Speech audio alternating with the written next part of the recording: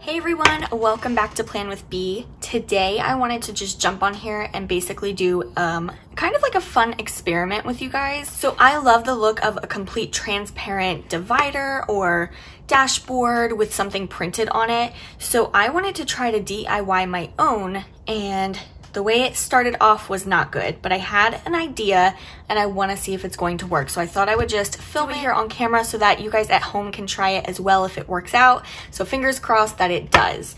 So basically I was trying to make my inbox on a complete transparent style paper.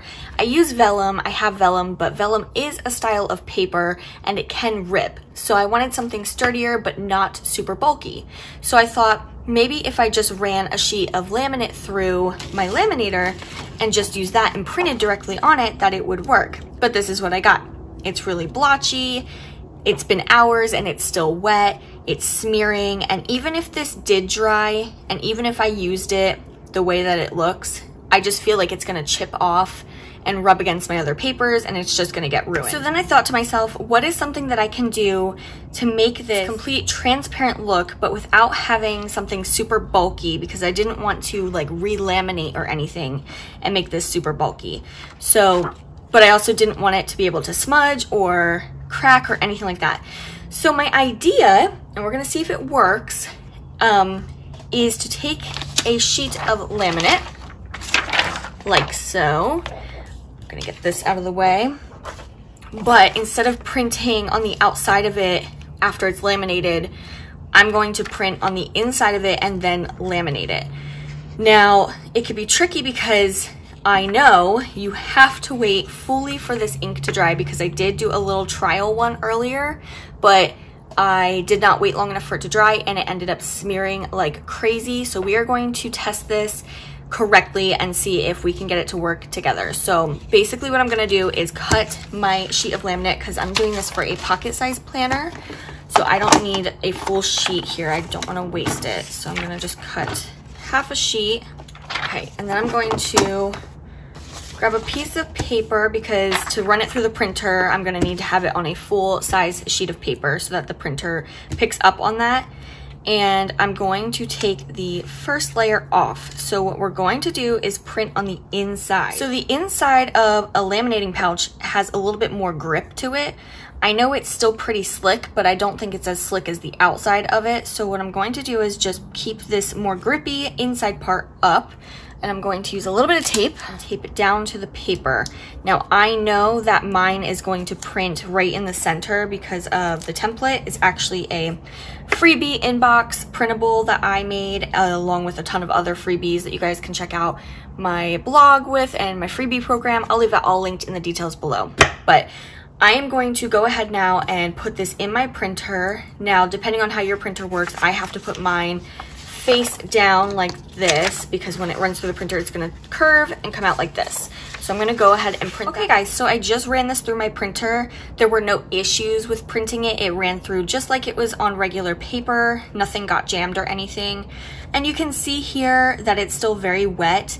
It is a little bit blotchy looking. I would assume that when it does dry, it's probably going to dry that way, like a little bit more faded in some areas, but to me, it doesn't look bad. It doesn't bother me that much. So the trick is letting it dry, because like I said, I did a little trial with this at first and I thought it was dried all the way and it wasn't.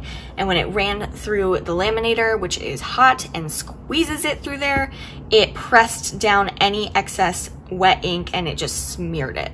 So hopefully we can let this fully dry and it will actually work. So what I'm gonna do is let this sit here all day, let it dry, and later I'm gonna come back on here once it's fully dry and we're going to continue the process. All right, so I did let this dry overnight. Yesterday, I let it dry for several hours and then I saw that it was still pretty wet, that it had like little clumps of ink on there. So I took a tissue and really gently just blotted it to get off that excess ink. And then I let it dry again overnight. This morning I did blot it again, and I'm not sure if you guys can see this, but there was a little bit more of the ink. So I'm just gonna go ahead and really gently do this again. I just wanna make sure there's no excess ink so that when I run it through, it doesn't smear. Feels pretty dry to the touch. I think it might be okay to run through, but we'll see. So what I'm going to do now is take it off of the paper and get the other half of the laminating sheet that we had. Okay, so I have the other sheet here. So we're going to put the grippy sides together so that the slick sides of the laminate are on the outsides. I'm gonna go ahead, and it doesn't have to be perfect because I am gonna be cutting this down. I did leave a bunch of excess room for my pocket size insert, but I wanna line it up as good as I can and then press and not touch it. So we're going to run this through the laminator and cross our fingers and hope that it works.